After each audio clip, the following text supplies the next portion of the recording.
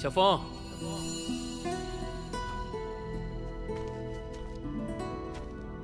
你是在叫我吗？你是谁啊？我是顾小五啊。顾小五，我好像听过你的名字。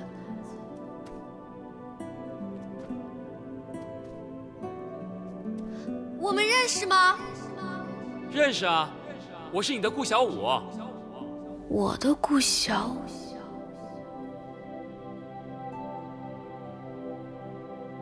顾小五，顾小五，小心！顾小五，快跑！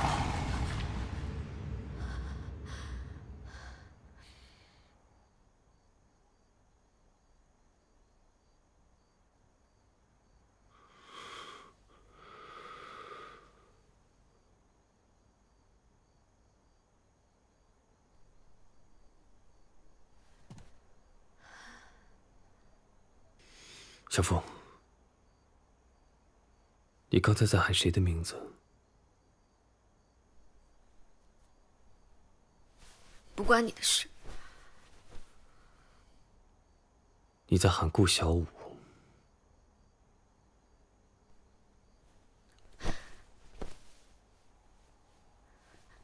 你知道他？我之前认识他吗？ 来，喝药吧。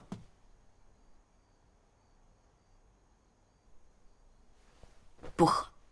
喝吧。喝了药，烧才能退。来。我都说了，我不喝。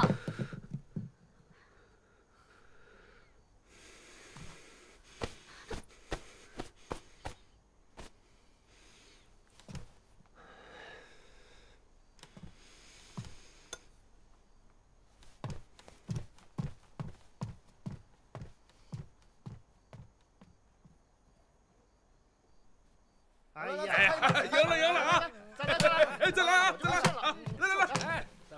来，赢了好几把了！来，赶紧压！小，肯定是小，快看！来，开！哎呀，又赢了！你看这手气啊！再来，进来！这么差，再来！我就不信！哎，等会儿，我得出去一下啊！哎呀，马上回来啊，就方便一下啊！哎呀，替我玩着啊，不方便一下啊！哎，马上回来，快点！哎呀，这帮穷鬼！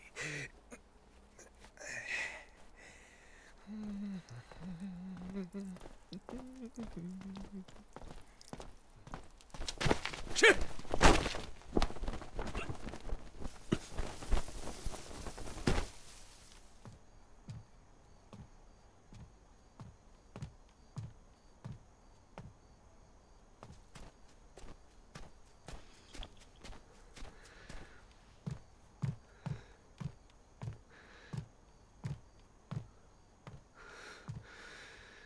小凤，你看，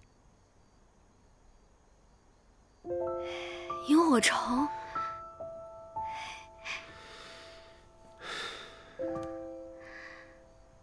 我记得你最喜欢萤火虫了。在西周的时候，王上和大妃不许你晚上出去。有一次啊，你晚上偷偷溜出去，他们把你找回来的时候。 你手里正好握着一只萤火虫，你告诉我，你迷了路，是这个发光的小东西一直陪着你的。你是怎么知道这些的？我知道这些并不奇怪，以前我们经常在一起。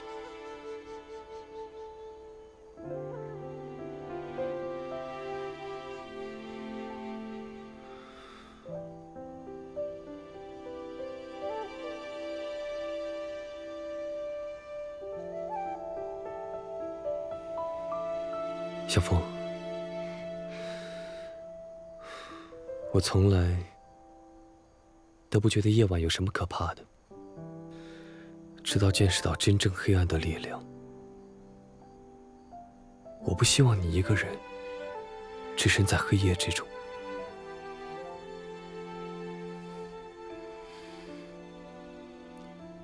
我信你是我朋友。等我病好了，就送我回去，好不好？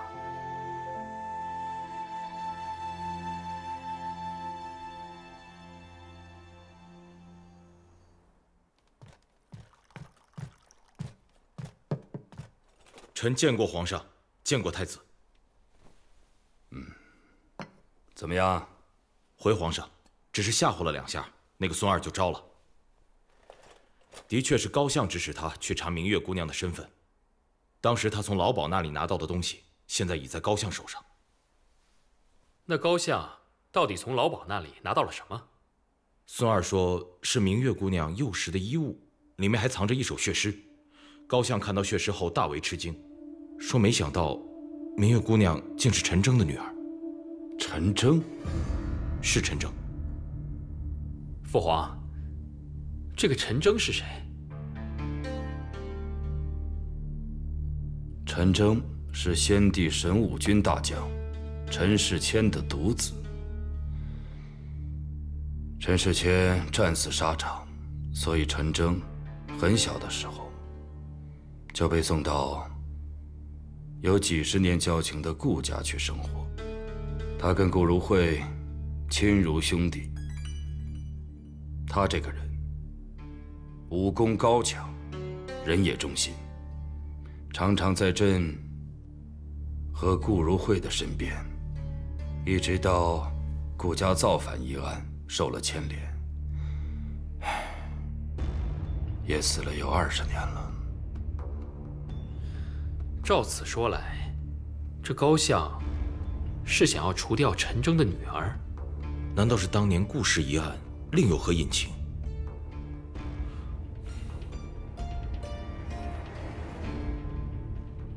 太子的意思是，高相他想除掉明月，没想到朕也在那儿，所以才会有这么一出刺杀。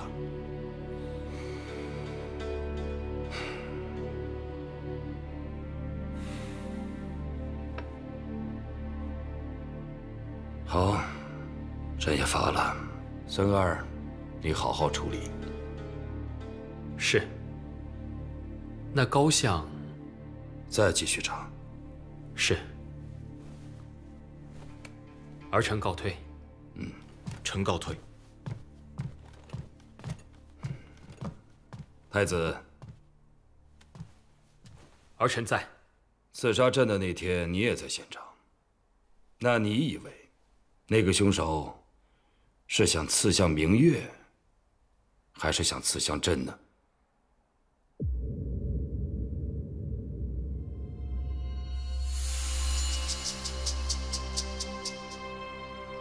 大人，我们的人暂时没有找到孙二。有人昨夜见他与人在酒馆赌钱，许是欠债跑路了。坤儿，太子那边有什么动静？太子那边我不敢懈怠，一直派人盯着，并没有什么风吹草动。太子应该还在一头雾水的找刺客和太子妃，断断想不到咱们这儿。哎，真是奇怪。孙二，再找，找到之后即刻除掉，绝不能留。是。刺客那边有没有线索？还没有。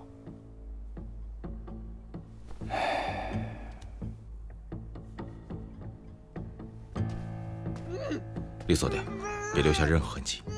是。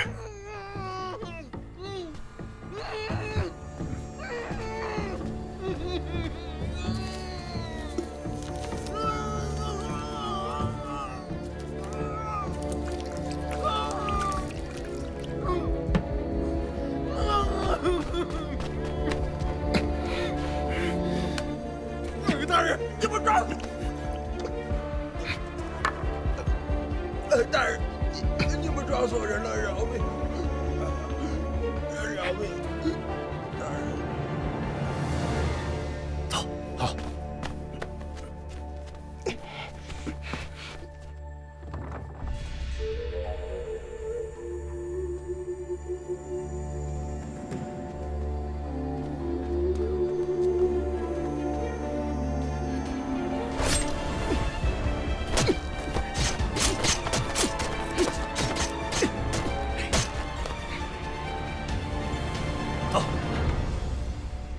父亲，孙二被除，太子那边又尽在掌握，您怎么还是忧心忡忡的呀？我只是一时无解，这一切都太蹊跷了。明月是陈征的女儿，她却不知道自己的身世，而且直到现在，也不向皇上透露实情。一个刺客凭空出现，又凭空消失，太子那边也没有动静。父亲，您是不是想的太多了呀？可怕的不是山雨欲来风满楼，而是山雨欲来却无风。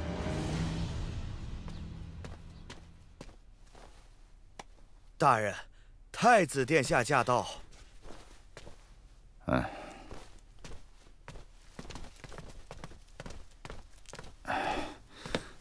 舅公，臣见过殿下。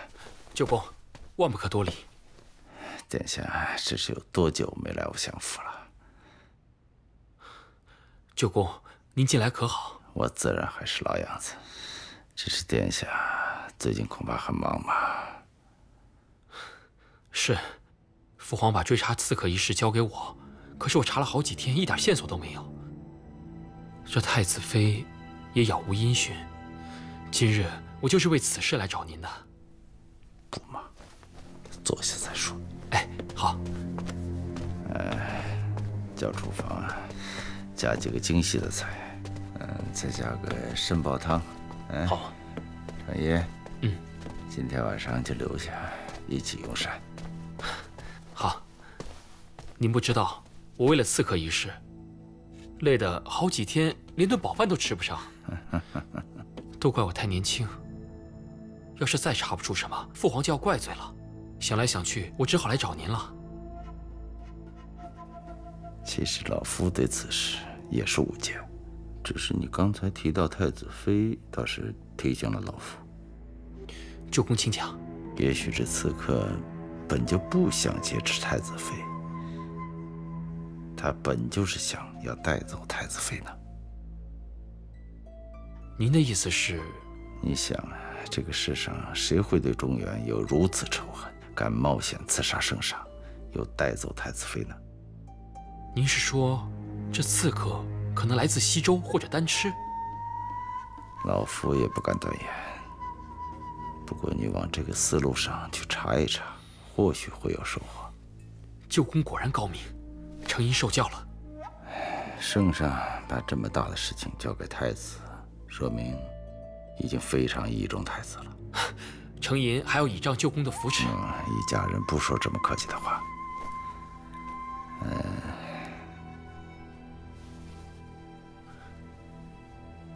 核桃酥，还记得吧？你小的时候，每次来相府，最爱吃的就是这道核桃酥。来，好。当时你是坐在我膝上来吃这道点心的，还记得吧？我记得。这味道啊，跟小时候的一样，一点没变。是一点没变。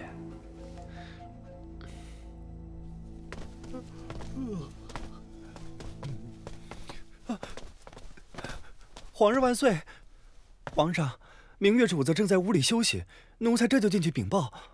不必了，让朕看看你。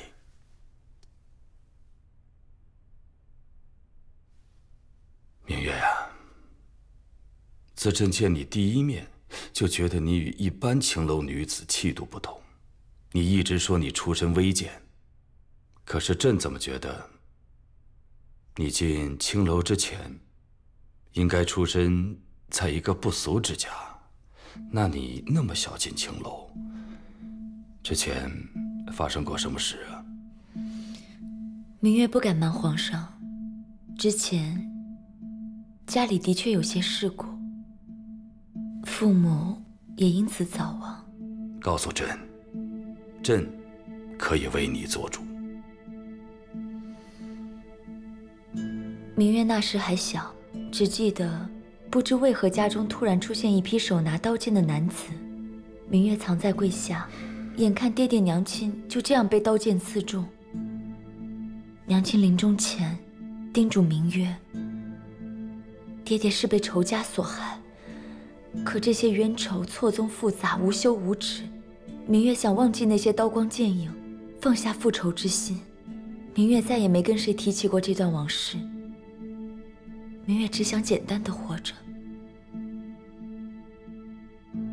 那朕问你，在明玉房里的明月跟在宫中的明月有什么分别？明月也不知道，皇上觉得呢？明月，朕希望你始终保持跟朕初见时的样子。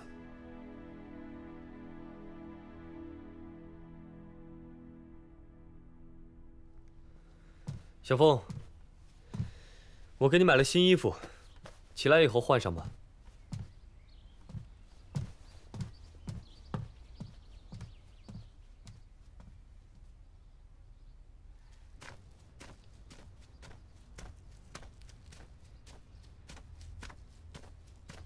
小凤，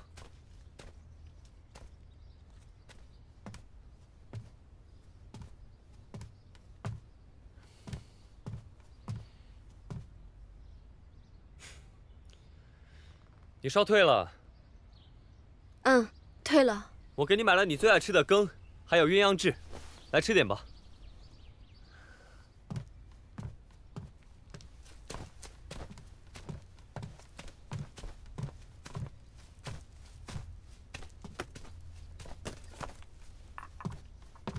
来，这是咸的烧肉羹，这是甜的莲子羹。这是鸳鸯翅，来。顾剑，等一会儿我们吃完饭，你就送我回去吧。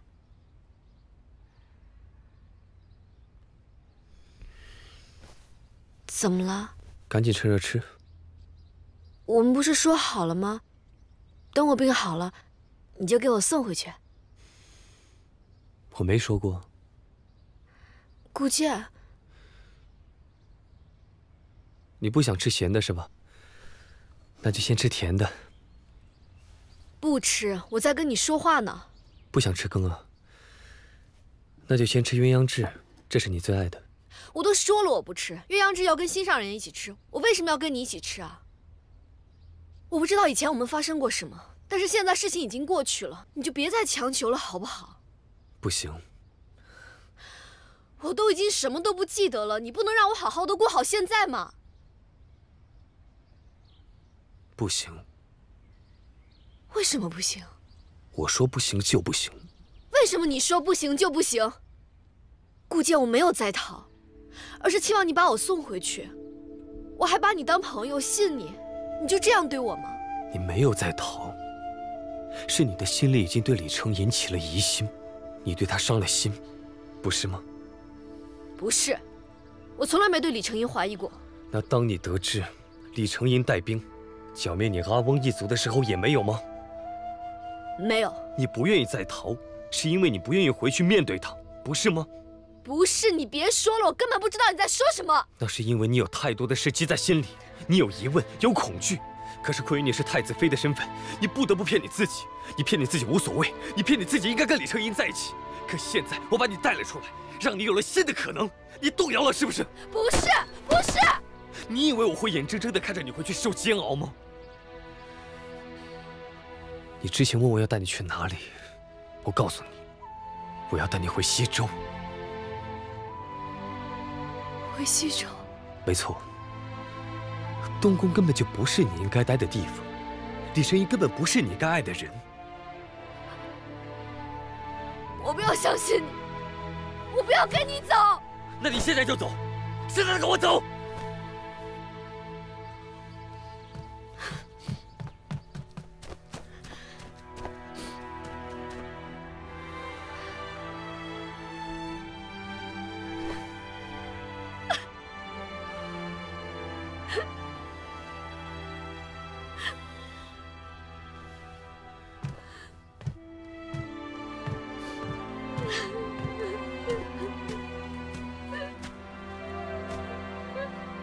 小凤，我求你放了我行吗？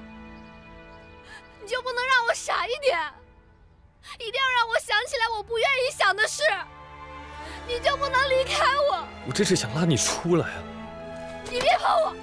你走，你走啊！你走啊！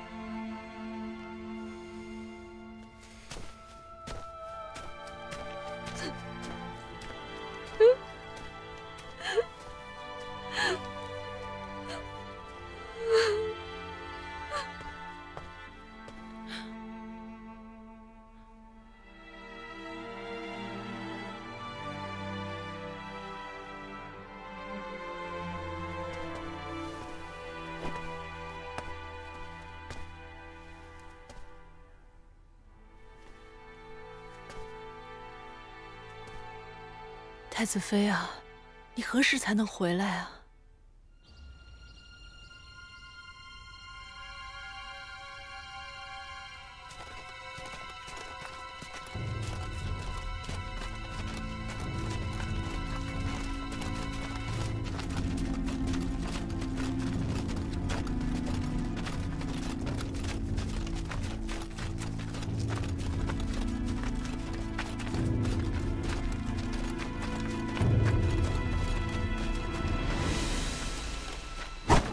你没有在逃，是你的心里对李承言已经起了疑心，你对他伤了心，不是吗？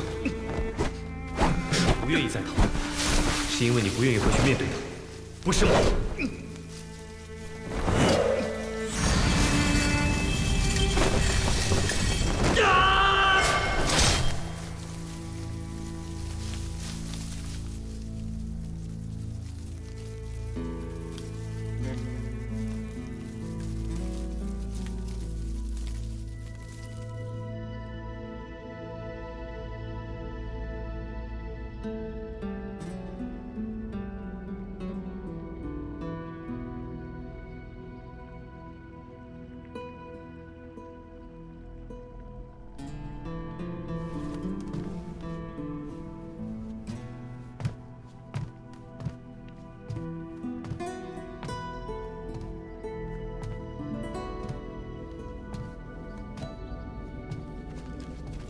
仔仔细细的搜，一寸地方也不能给我放过。是。雨林君，你没有在逃，是你的心里已经对李承言起了疑心，你对他伤了心，不是吗？不是。你不愿意再逃，是因为你不愿意回去面对他，不是吗？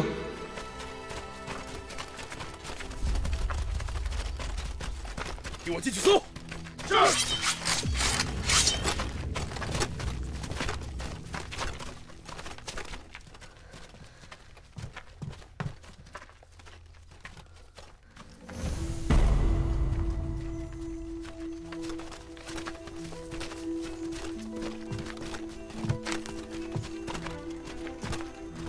是太子妃，见过太子妃。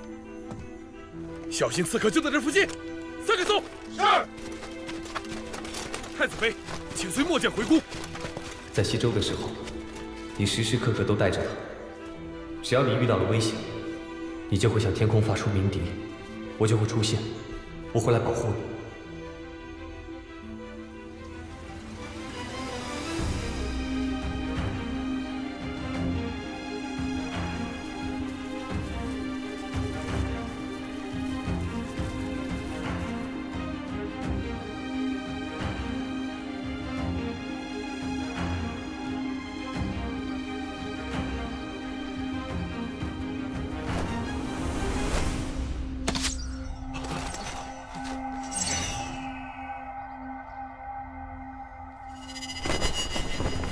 有刺客，保护太子妃！保护太子妃！保护太子妃！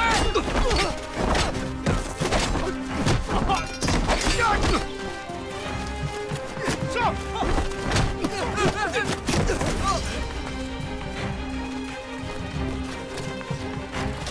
走！给我追！是！快！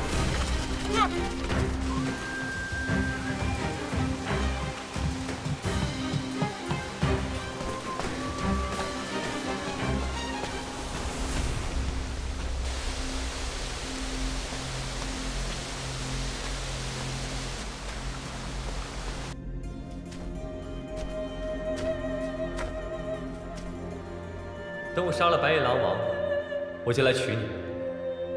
顾小舞，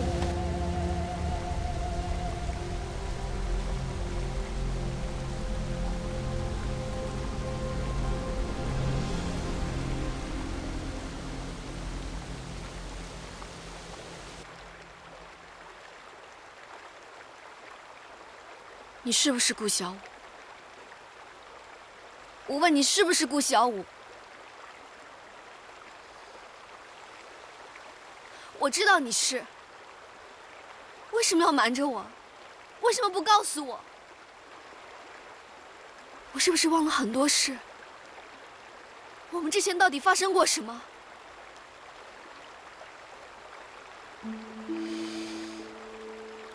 单吃一夜，死了很多人，我们失散了，你也因此受了重伤。当我再找到你的时候，你已经成了李朝的太子妃。所以在上京，你说我们曾经是旧相好，原来我们真的曾经在一起过。我一心想要留住你，不在乎我在你的心里到底是谁，可很多时候却把你越推越远。我是不是忘了很多的事，很多我们之间的事情？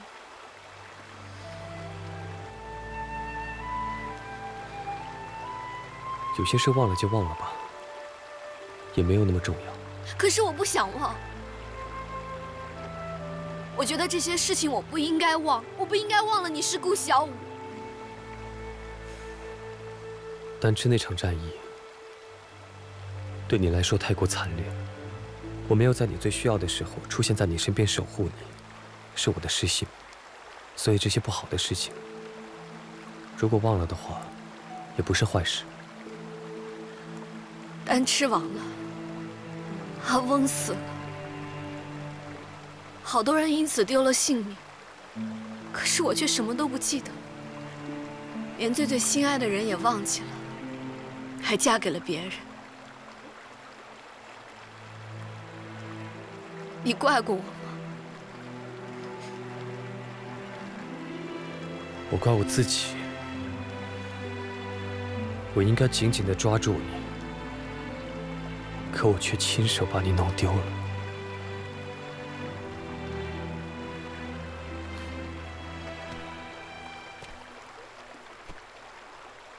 我再也不会忘了你。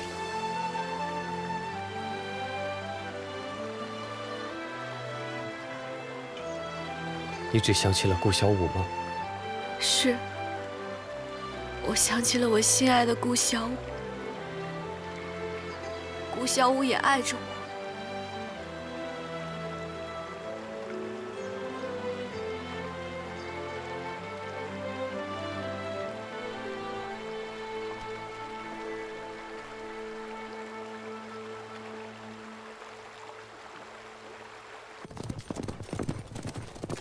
玉，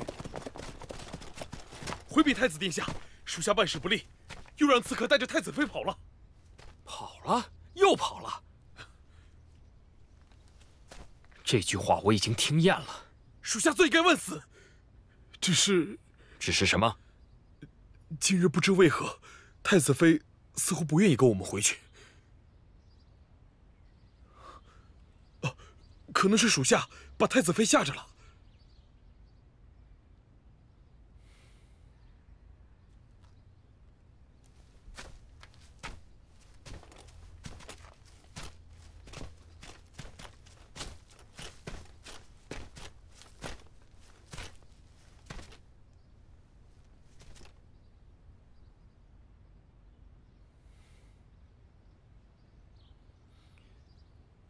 如果他再反抗，你们绑也得给我绑回来。是。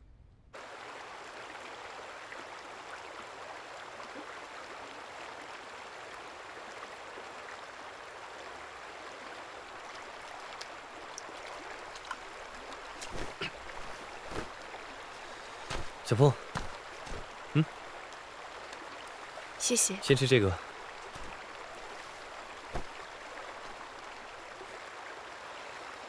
以前你从来都不会跟我说谢谢的。那我们以前是什么样的？在西周的时候，你总爱跟我耍赖，明明放着小红马你不骑，就喜欢我背着你，背着你到处跑来跑去，从来不闲着。我现在也闲不住啊，不是总想办法偷偷溜出宫去吗？我们不是在上京城还有一次偶遇吗？那不是偶遇，是我一直在等你。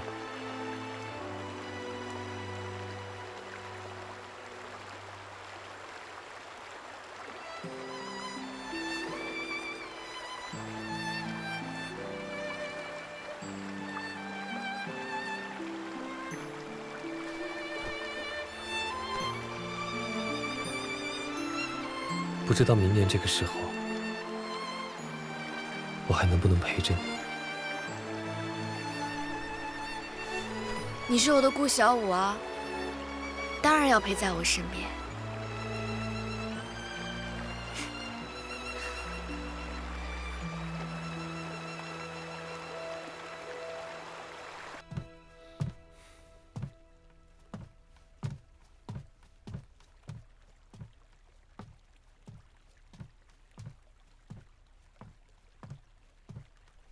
殿下，赵良帝去寝宫找了您好几趟了，一直没见着。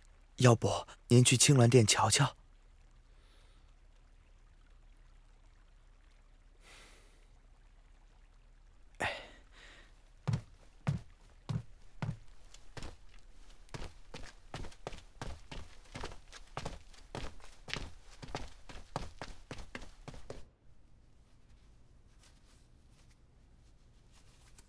良帝，良帝，良帝，太子殿下正往青鸾殿的方向走来。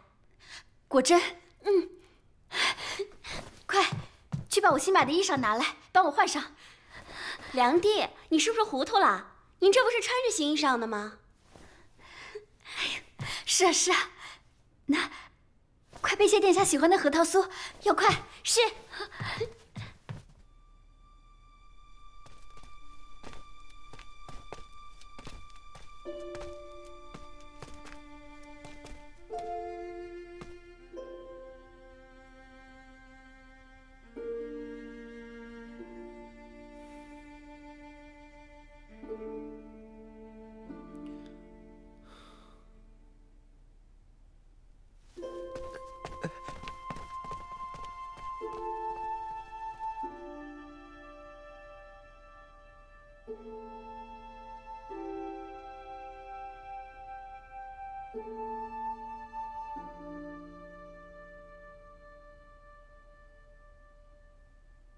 包了这么多呀！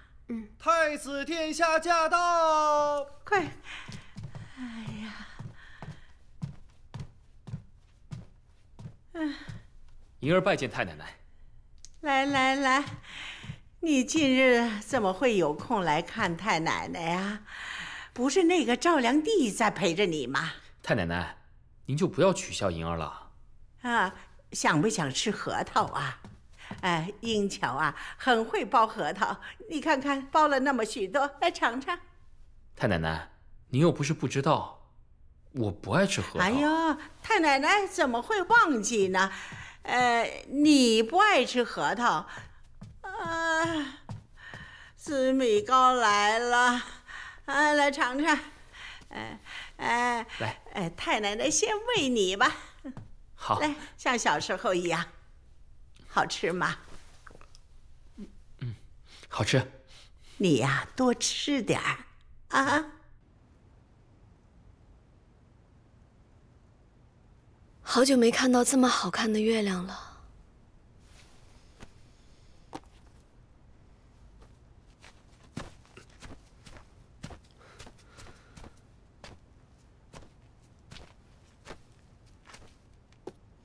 这是什么？来闻闻。葡萄酒。知道你喜欢这个，赏月怎么能没有美酒呢？我也是来了上京才发现，原来自己是个酒腻子。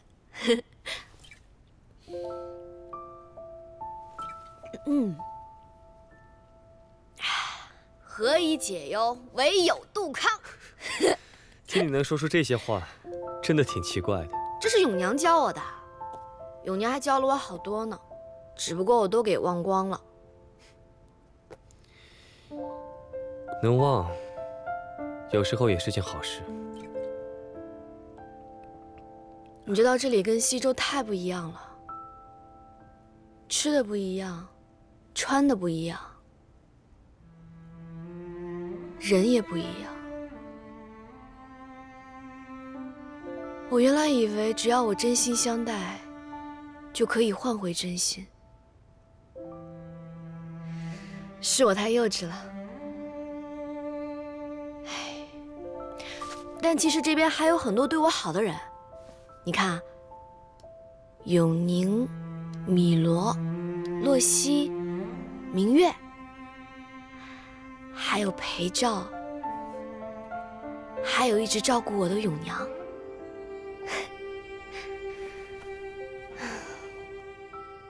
这么想的话，其实我也挺幸福的。哎，我告诉你呀，前几天呐，太子妃给我做了如意糕送来。好吃吗？苦。我就知道，他那个人啊，做事没头没脑，大概只知道做好了给您送过来，却不知道要尝尝能不能吃。太奶奶倒是很高兴，因为是她亲自做的，所以呢，吃起来是苦了一点，但是咽下去，这心里头甜甜的。您啊，总是对她这般宽宏大量的。我告诉你啊，她可是个好姑娘啊，她跟宫里的女人不同啊。像她这么能玩闹的人，怎么能料理后宫呢？我倒是希望啊，她能永远这样无忧无虑的玩闹。永远不要参与到这些尔虞我诈之中。你千万不要这样偏执。他那么聪明，那么懂事，难道他不懂得他肩上的责任和他的使命吗？有一点，太奶奶是实在是感到欣慰呀，那就是他爱你，他爱的不是你的太子，也不是你的王位。就是由衷的爱你这个李成银。跟我回西周吧。还有什么可留恋的？不是留恋，是我发现，我脑海里关于小风的记忆，竟然大部分都是在上京。我有时候甚至搞不清楚，自己先是西周的九公主，还是先是李朝的太子妃。还有你，你在我身边，我有时候觉得很亲近、很熟悉，可有时候也觉得你很陌生。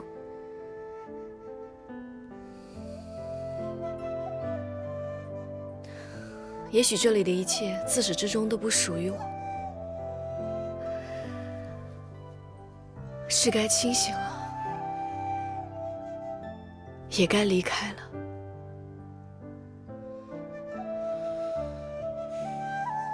从今以后，我会一直陪在你身边。